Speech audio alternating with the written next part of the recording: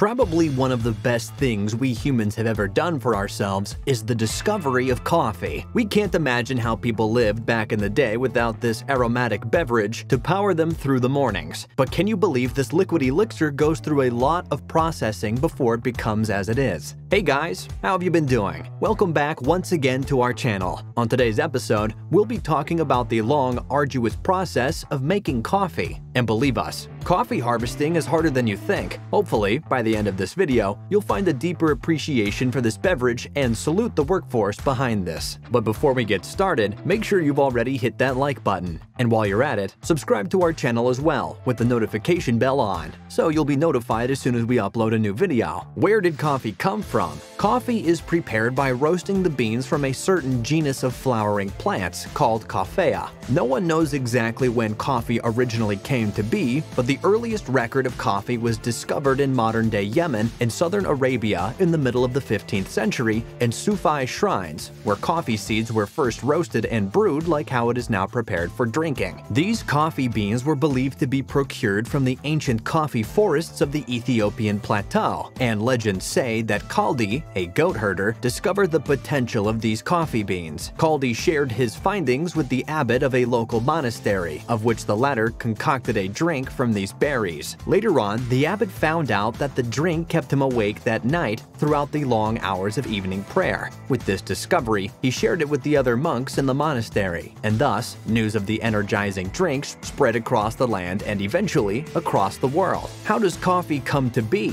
Before it becomes your favorite go-to drink in the morning, coffee undergoes several processes to become the drink that you enjoy. First, there's planting. Every coffee beverage starts from being a seed. The coffee plant, the genus of the plant where coffee seeds are derived from, is usually planted in shaded nurseries and watered regularly. These seeds do well in the shade and in indirect sunlight. Planting season takes place during the wet season, for the soil to be in moist condition so the roots can be firmly established. Once the seeds have sprouted, they are transferred to individual pots that have soil with carefully formulated minerals to enhance their growth. With frequent watering, they can grow continuously until they are finally transferred to their permanent planting grounds. Harvesting cherries. After planting, you might want to wait a while since it takes approximately 3 to 4 years before the plants bear fruit. Fruits from these plants are typically called cherries, and their color is a signifier of how ripe they are, with green for unripe ones and red for the ripe ones, ready for picking.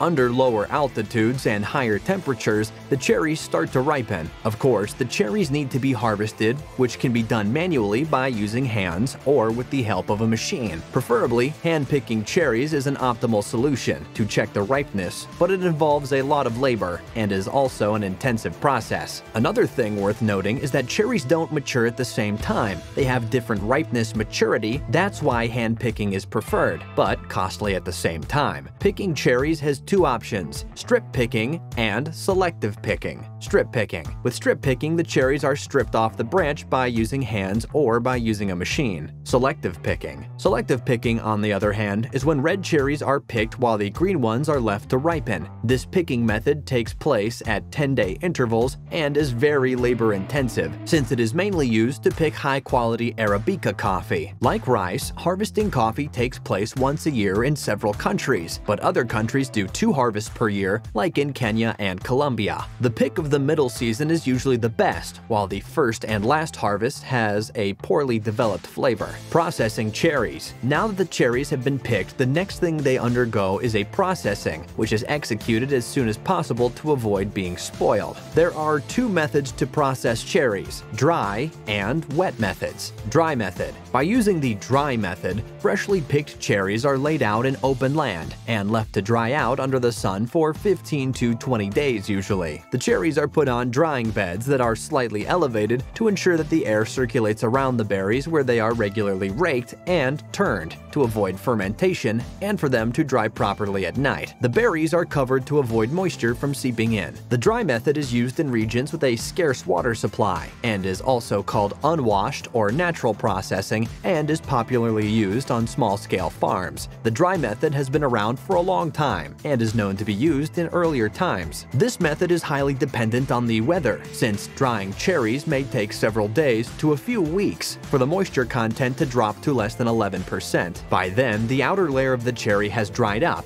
turning black and brittle, which is easier to remove. Wet method. The other method is called the wet method because it involves using water. The wet method is relatively new compared to the dry method, and as we said earlier, it makes use of water. What happens is that the cherries are put through a pulping machine that squeezes out the skin without damaging the bean. Coffee beans are naturally very hard, so this process doesn't damage them at all. If some berries are left in the pulp, then it just means that they aren't ripe yet. But these don't go to waste and instead are used to make lower quality coffees. Coffee pulping leaves mucilage, which is then put into large tanks with enzymes being added to help get rid of the sticky substance. Beans are put in large tanks and stirred often to ensure all the mucilage is dissolved. The entire process takes approximately 24 hours. It's important to remove all the mucilage to ensure beans are left with the flavor that was developed before this processing. After it has dissolved, the beans are washed repeatedly to remove any leftover stickiness. The naked coffee beans are then dried in the sun for a day or two.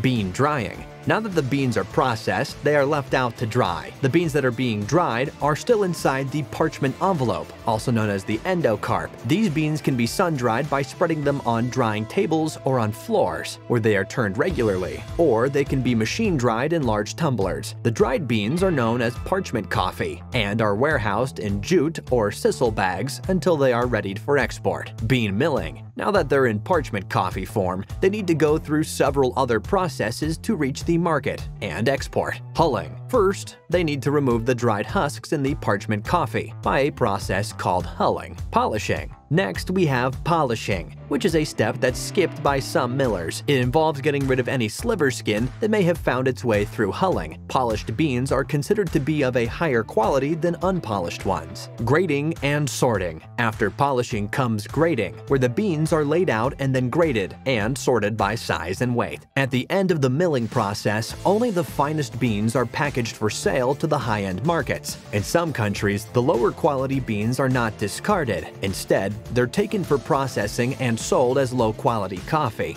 Bean exporting. Now that the beans have been graded and sorted, they're now ready to be exported. They're no longer called milled beans, but they are now referred to as green coffee. Green coffee is then packed and loaded onto ships in sisal or jute bags, loading into shipping containers, cupping, or coffee tasting. Once they've arrived at their destination, coffee is then repeatedly tested for quality, which is called cupping, and takes place in a room designated to facilitate the process. A taster, called a cupper, evaluates the bean first for its quality, and, right after, these beans are roasted and boiled in a controlled environment. Samples from different batches are tested daily, and an expert cupper can taste and differentiate hundreds of coffee samples in a day. Roasting. Now that they've passed quality control, green coffee is then roasted to the aromatic brown beans we know they are, that cafes from around the world purchase to make their own signature coffees. When the bean reaches an internal temperature of around 400 degrees Fahrenheit, they begin to turn brown, and the caffeole, a fragrant oil locked inside the beans, begins to emerge. This process, called pyrolysis, is the heart of roasting. It produces the flavor and aroma of the coffee we drink. There are also different types of roasts, namely light, medium, and dark. Light roasts do not produce any oil on the surface of the coffee beans. Beans are light, or a moderate light brown color. Medium roast beans are a medium light to medium brown color and are developed during the first crack. The dark roasts produce dark charred beans that have a lot of oil on the surface. Dark roasts happen after the second crack. Depending on the roasting temperature, the color varies from medium dark brown to nearly black.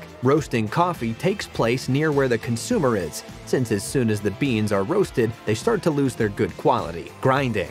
Last but not least, we have the grinding process, which determines the most flavor in a coffee cup. The type of grinding determines how fast the coffee can release its flavors, and is why espresso coffee is so finely ground. And there you have it. As soon as you've ground your coffee, then it's ready for brewing. All in all, coffee harvesting is a long process and takes a lot of manpower to fulfill. So the next time you're having a cup, be grateful to all the hands that made it possible for you to enjoy that cup. That's all we have today on why coffee harvesting is harder than you think. Don't forget to smash that like button before you go, and subscribe to our channel with the notifications bell on for more content like this. We'll see you again next time, and thanks for watching.